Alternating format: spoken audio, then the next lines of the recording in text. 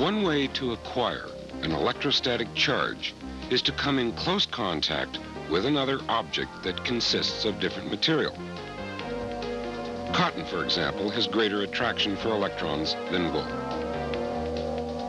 Therefore, when these materials come in close contact with each other, electrons transfer from wool to cotton. The cotton now has an overall negative charge, and the wool an overall positive charge. Their opposite charges account for the static cling when you attempt to separate them.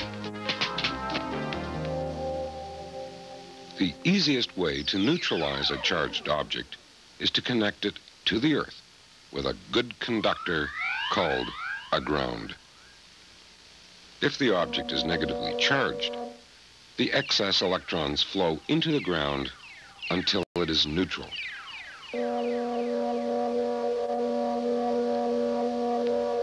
If it is positively charged, electrons flow from the ground into the object until once again it is neutralized.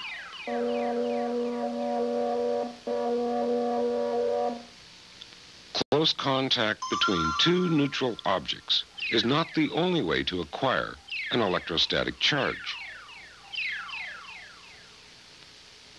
If a neutral object is touched by a charged one, there will be a transfer of charge as electrons flow from the charged object to the neutral one.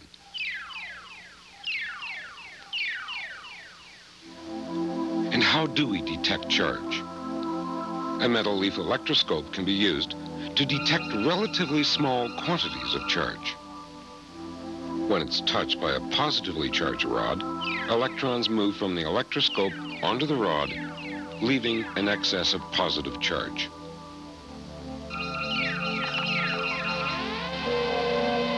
As a result, the metal leaves repel each other, evidence that the electroscope is charged. Have you ever noticed that an electroscope, when approached by a charged rod, seems to anticipate what is about to happen? The leaves diverge even though the rod does not make contact. If the rod is removed, the leaves collapse again. What's going on here? Well, let's apply some of the theory we've learned so far. We can visualize the electrical condition of the rod and the electroscope by showing a representative sample of the charges. Since the electroscope is metal, electrons can move with relative ease within it. If, as a result of their random motion, some electrons come close to each other, the repulsive forces that they exert on each other ensure that they will very quickly move apart again. When a positively charged rod moves towards the knob, the charges interact. The electrons in the electroscope will try to move towards the rod. And as they do so, will flow out of the metal leaves, making the leaves positive. As a result, the leaves repel each other and diverge. When the electrons in the electroscope move towards the rod, they get closer to each other and repel each other more strongly.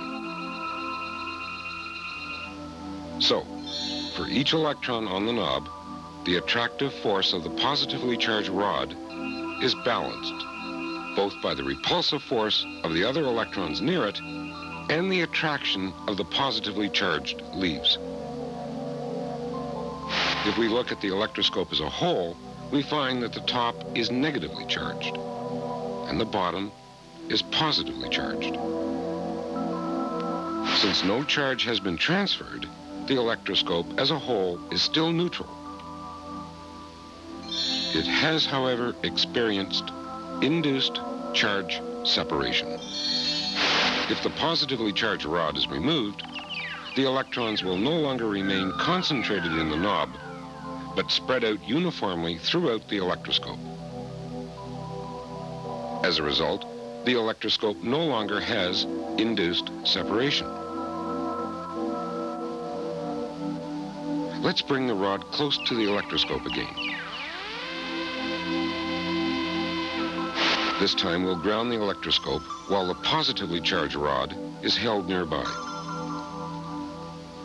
Remember that the electrons in the electroscope are attracted by the positive charge on the rod. The positively charged leaves are also attracting electrons. The ground allows electrons to enter from the earth. As a result, the leaves of the electroscope become neutral and collapse. If we remove the ground and then the rod, look what happens. The repulsion of the excess electrons will cause them to move as far away from each other as possible. The leaves, which are now negatively charged, diverge. Because electrons entered the electroscope when it was grounded, it now has an overall negative charge. Surprised? We succeeded in charging an electroscope negatively using a positively charged rod and a ground. Watch this sequence.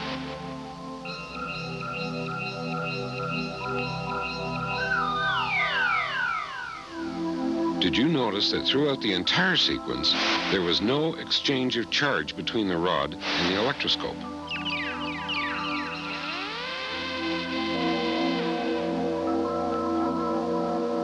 We call this process charging by induction.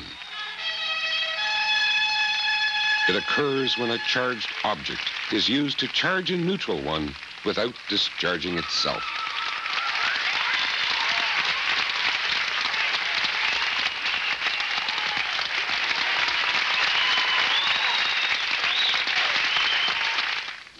Since there was no exchange of charge between the rod and the electroscope, the rod can be used to charge any number of electroscopes.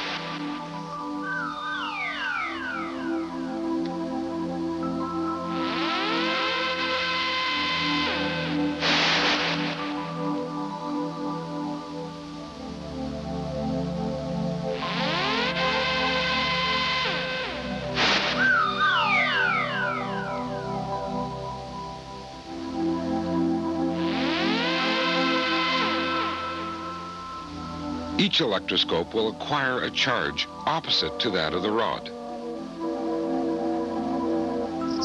Charging by induction often occurs in nature. Thunderclouds frequently have a strong negative charge, which repels the electrons in the earth below. The result is an induced positive charge on the ground immediately beneath the cloud. If the charge difference between the cloud and the ground becomes great enough, a massive flow of charge results. Some people actually call it lightning and thunder. Benjamin Franklin was the first to demonstrate that lightning is an electrical discharge. He flew a kite in a thunderstorm. When he attached a key to the kite string, the sparks that jumped from the key to his hand showed that the clouds carried an electrical charge that was being conducted by the kite string. You really think so? Of course. In the next program, we will investigate this flow of charge.